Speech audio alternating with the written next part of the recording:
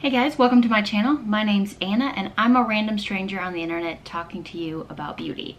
Alright, today I am actually doing a product review and a 3-look tutorial. A really weird tutorial because I wanted to do a fancy like voiceover in it, and then I remembered that my mic isn't actually going to get here for a couple days. Darn you, Amazon. So like halfway through the first tutorial I just start talking and you'll be like, that's weird. Just roll with it, guys. You know I'm a hot mess over here. So all right, so the product that we're going to be reviewing and talking about, actually I have a couple of them, but the main one is this right here. This is the new Wet n Wild, I believe it was Coffin Time, I believe. If it's not the correct name, I'll put it like somewhere down here. I peeled off the sticker to get into it and it doesn't say it anywhere else on the packaging. So, but this right here is part of their Halloween collection. They released 3 10-pan palettes, part of their Halloween line, and then they also did a set of glitter. I got one of them. This is the neutral glitter, as well as a whole bunch of other things. There were some like liquid lipsticks and stuff like that. I saw this actually on another person's channel and I can't even remember who at this point, but I watched her tutorial or her review of a large part of the collection, and I remember when she flashed this up there I was like, oh my god, yes, yes, yes, yes, I'm getting that. I love it. I have been so into orange eyeshadows since I rolled in that orange in my project pan, and I was just like, this is my color shade. Like, I loved this, I loved this, I loved all this. Everything but the black I was just enamored with. And so I was just like, well, I'm definitely gonna go get this. And then when I was there, I also saw the glitter shades and I thought, well, that could be fun, you know. I think those are fun little glitters. I haven't really got around to reviewing the glitters yet. I played with them a little bit this weekend. They act like a glitter topper, you know. So if you have ever worked with a glitter topper, you've worked with these before. The pigment is fine. It doesn't really have a pigment, it's more of a glitter. I will say I played with them with my nieces over Labor Day weekend, because whenever I put on makeup they were all like, Anna, put makeup on me, put makeup on me. And my sister is like also into beauty, so she's very much into letting them express themselves. But we have a rule when we do makeup with Aunt Anna or when they do makeup with mommy, and makeup is supposed to be fun. We put on makeup because it makes us happy, because it lets us play with colors, and it's like coloring on our face, but not with markers, because that's bad. Makeup is for the face, markers are not. But we don't put on makeup because we want to be pretty, because we're already pretty. Makeup's just fun. Which, side note, I love that philosophy. I know I'm going on this crazy tangent, but really my niece's philosophies toward makeup should be something that we all exemplify. And I'm super proud of my sister for teaching her kids that makeup is supposed to be fun and to make us happy, but not to make us pretty, because we're already pretty. But back to this product, I did put it on them quite a bit, because if you're only doing makeup for fun, this is fun. This is really fun, especially if you're like a 7-year-old and a 3-year-old. And even my nephew kind of, I mean, he's in that stage where he's very much like, I'm into boy things. But even he kind of, you know, just a little bit of glitter. Mainly glitter. But yes, they were fun to play with kids. The lasting life didn't seem to be overly strong, but again, I was observing it on a 7-year-old and a 3-year-old. So I don't know if even the best of makeup could hold up to them. So I haven't really played with this a great deal. I also, as a side note, I don't think this was part of their Halloween collection. I picked up this right here. It is one of their nail polishes in You're a Cutie, just because, again, I've been loving everything orange. And this formula, the Wet n Wild Mega Last formula, has actually historically been one of my favorite formulas. However, this color I don't think is particularly flattering on my skin tone. That's on me, that's not on the nail polish. But I haven't bought a nail polish in a long time because I've been trying to actually downsize that collection. I don't know if they've changed the formula or it's just this particular one, but it went on gloopy and it took 3 coats to kind of get a real opaque color, and I couldn't get it to dry down. So I would not recommend this. This, sure, buy if you want to have fun with it, but I haven't spent a lot of time playing with it. But I have spent more time getting into this. I still love the shades. I'm wearing a look with it today, and in fact is in my tutorial, and I think it is lovely. I think you can get some really fun looks with this particular palette. However, what I will say is, if you are a more experienced makeup person, if you have a larger collection, or you're used to working with really pigmented shades, this is probably not going to be enjoyable to you. Some of the shades are really pigmented and pick up right away. Some of them you really have to build up and work with. And there's quite a bit of fallout from this. Fallout doesn't really bother me. I am a big ABH fan, and they are crazy about their fallout too. But you do have to work a little bit with this palette. So that doesn't automatically disqualify it for me, because I have other things in my collection that look like this. That makes me think this is not going to surpass those different things in my collection. Like, this is not going to replace my ABH Modern Renaissance, or, you know, Subculture, which has a couple of similar shades. I just got a new Tarte palette that has similar shades. It's not going to take the place of those in my heart. However, this is also like $5 and change. And do I think you get $5 and change worth of looks and use out of it? Yes, I do. I absolutely do think this is worth $5 if you just maybe don't have anything in your collection that already looks like this, or you're just really itching to spend money and you're like, I just want a new fun fall palette to play with. Yeah, go for this. But let me do some swatches for you, and then we'll get into the tutorial. All right. The way this palette is set up, there's two transition shades. I want to know who's using black as a transition shade. Like, who is using black as a transition shade? And if you are, I bow down to you. Like, you go, girl or boy. Like, you rock that out. You rock that black shade out. However, that's not me. I used black as a liner. That's what I use black for. And maybe twice a year I'll use it to deepen the crease. But only when I'm feeling real feisty. Like, real feisty. Because I end up looking like a panda. But yeah, so there's this transition shade up here, which for me is a true transition shade. I have it on my lids today. And then they have all these regular pans and then the black shade. So I will swatch these off for you. Alright, give me just a minute, I'll come back with the swatches. Alright, so here are the shades. I'm sorry I'm so garbage at swatching. Maybe if I do it like this. So I started with the top transition shade, and then I just went down the rows to show you a comparison. Alright, so kind of picture it like this. That's how it lines up. The black is like the least pigmented of the shades, and maybe that's why they mean it as a transition shade. I think that's giving the company a lot of credit to be like, hey, this shade is really poop, like not very good at all. And they're like, it's a transition shade. And I'm like, well, maybe. But as you can see swatched out, they really are beautiful. These do, I think, swatch better than some of the shades actually perform on the lid. But again, I'm not unhappy with the powders. You know, I think I've paid a lot more money for shadows that performed just as poorly. Not as poorly. Shadows that perform in this manner.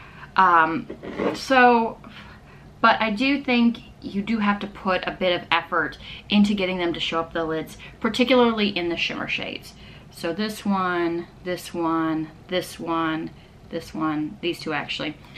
I mean, you gotta put some effort into getting it to show up on the lids, but I do again think the result was really lovely. All right, so that's all my thoughts on this palette. Basically, do you need it? No. Is it a must buy? No.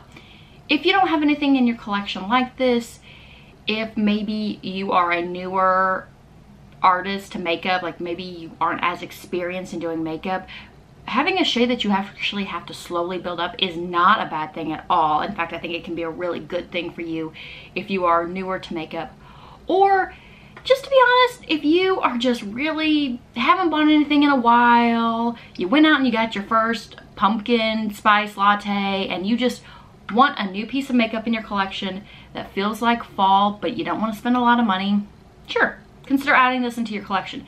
It is not bad. Not my favorite, but not bad. So I'd give this a good C+. And I will give you, following up, a couple of tutorials that showed you how I utilize the shades in this palette.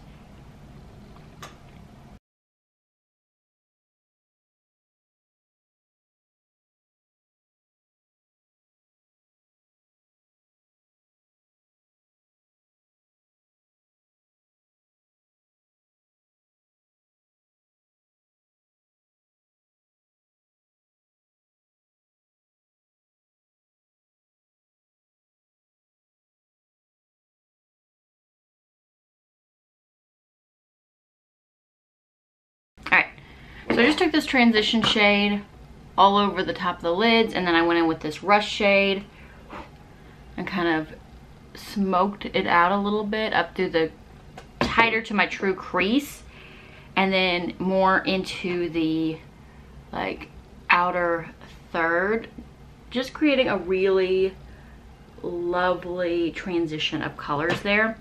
And anytime I do this, I always then go back through with the brush from my original shade and just soften everything out.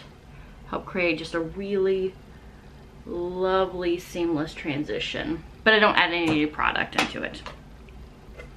Alright, now I'm going to go in with this orange color right here. Sorry about the weirdness of this video. I originally was going to do a voiceover, and then I realized I don't have that equipment yet. So voiceover wouldn't make sense.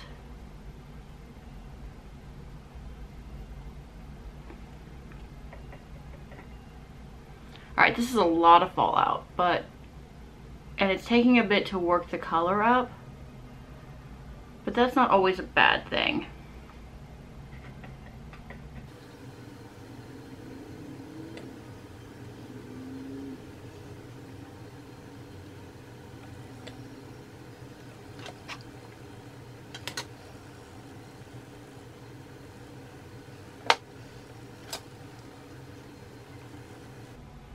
All the fallout goes away.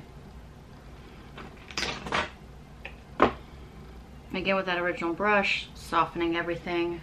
No new product, just a beautiful soft line. Now with the brush that had my original orange, I'm going to go back in with this shade right here. My flat brush, and I'm just going to do under the eye.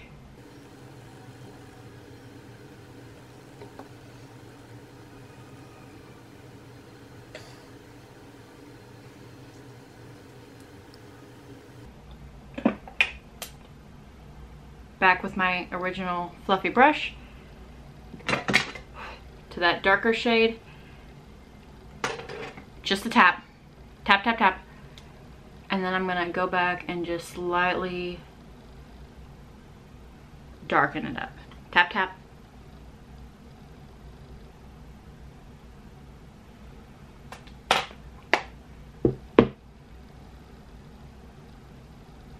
That's what we look like right now. Give me just a minute. Let me put on mascara and liner, and I'll be right back.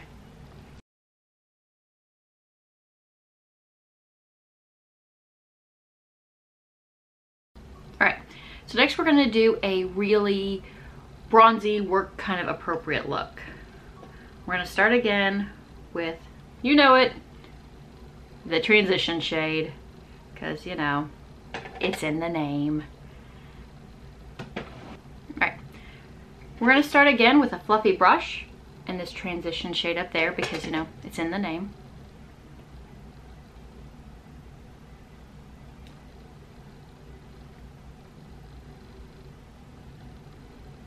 I'm going to take the transition shade into the inner, like, outer fourth of my lid.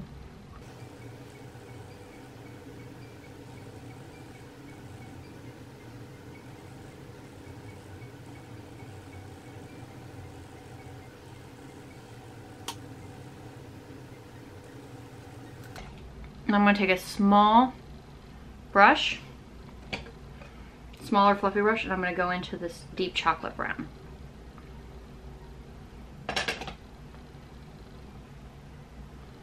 I really do love this transition shade. I think it's really lovely.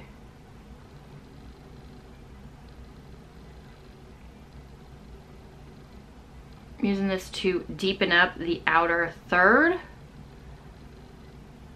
and up through the crease.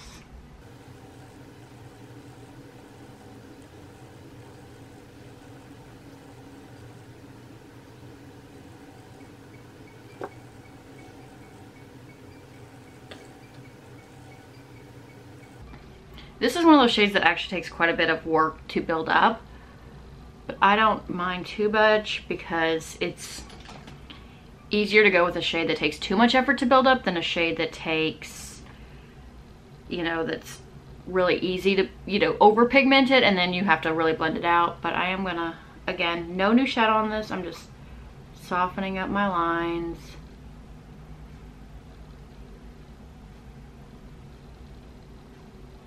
I got a bit more of a line than I wanted in that. So just blending, blending, blending.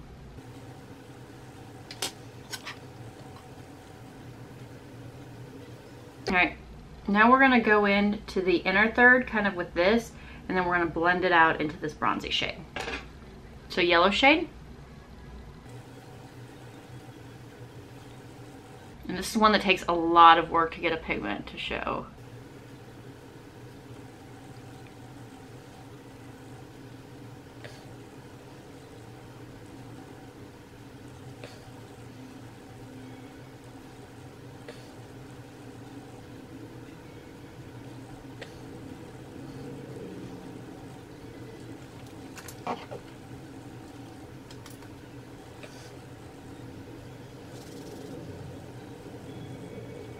All right, with that yellow going, I know it looks kind of crazy right now, but let's go in with that bronze shade now.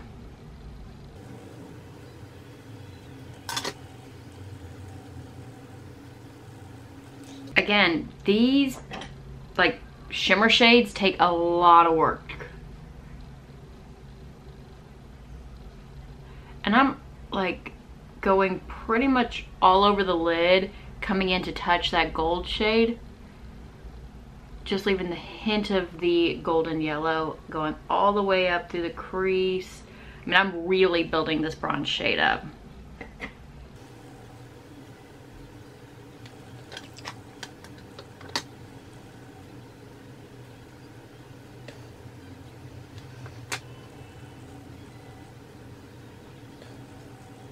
All right, just taking a empty brush, like a brush with nothing on it, and I'm just going to gently kind of change everything, sweep it all out, blend, blend, blend.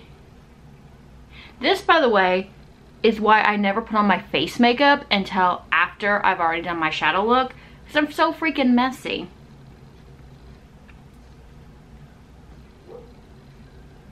Alright, and then like always, back in with our transition shade, just a dab.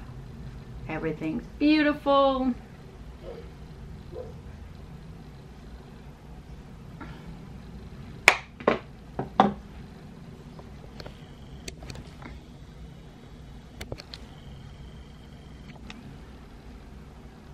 That's what it looks like right now.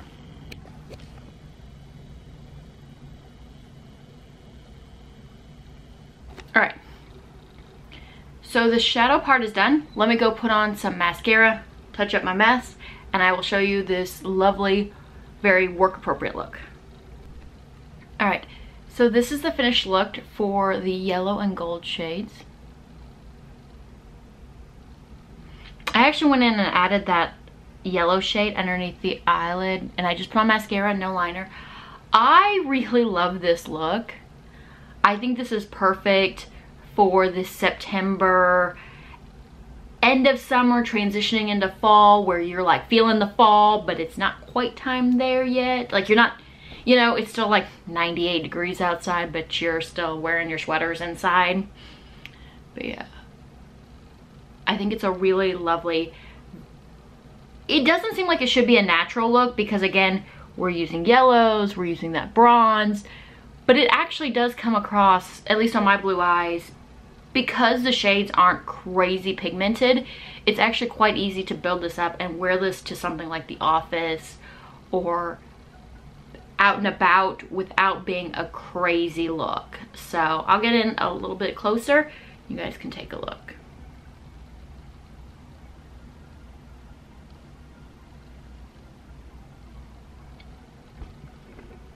So yeah, this is look number 2. What I will say though is it takes a lot of work to build these shades up. A lot of work. This shade right here is very similar to the ABH shade Teak, which I believe is in the Sultry palette. Only like 5 times as much work to get the shade to show up. But we've covered all that in the review. But yeah, look number 2. All right, next look is going to be kind of our reddy goldy look. So let's actually start with this one right here, the brown shade. I know, I want to dip into that transition shade, but I feel like we've used that shade a lot and you know what it looks like. So light hand with this. I'm using a big fluffy brush. If you want to take a more intense color and really diffuse it out, but you're getting that shade, then definitely go with a bigger brush because it will just really blend it out for you.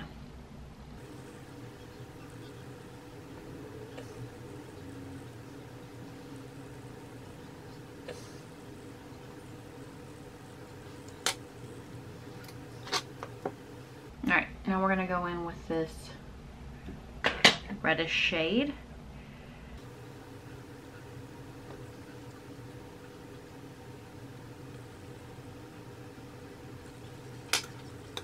I'm using a flat brush. And I'm actually going in halfway through the lid and up and through the crease. This reddish shade is actually one of the most pigmented shades in this, and it's one that I really love. All right, so I'm just slowly building up this red shade, taking it through my crease.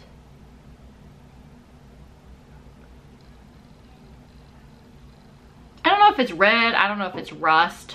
I like it, I know that. And I really want it to kind of pop. All right, and then you know, my same old tricks. I take the shade I put my transition on, I just slowly brush it out. All right, now I'm gonna take a flat brush and then I'm gonna go in with this gold shade right here. It's a goldy champagne-y shade. Again, I can tell you right now it's gonna take a lot of work to build this up because these gold shades are not very pigmented. Oh, this one's better. Nope, nope, it's not. And you really have got to put in some effort to these shades, these glitter shades.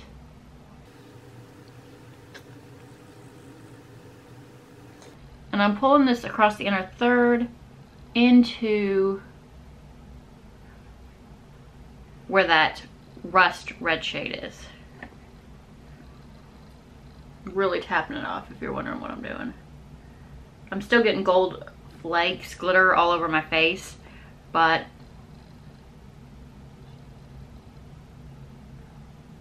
you know, I'm messy.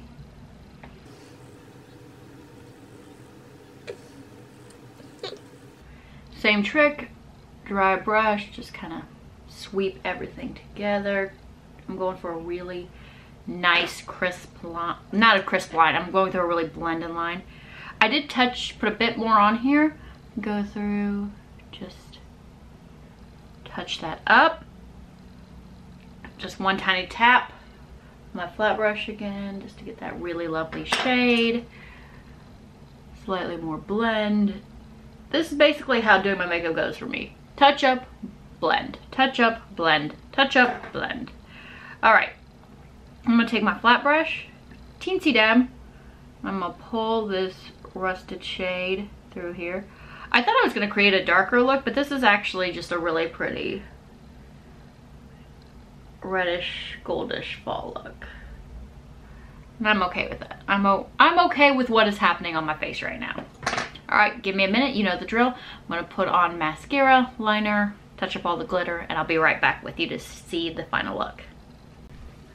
Okay, this is the final look from that tutorial. Sorry, like watching a crime documentary. This may be my favorite look. I've really loved all three, but I particularly love this look.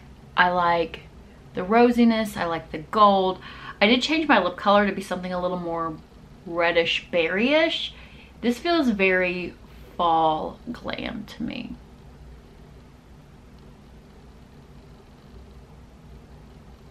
So yeah, I'm pretty pleased with it. All right guys, that was look number 3.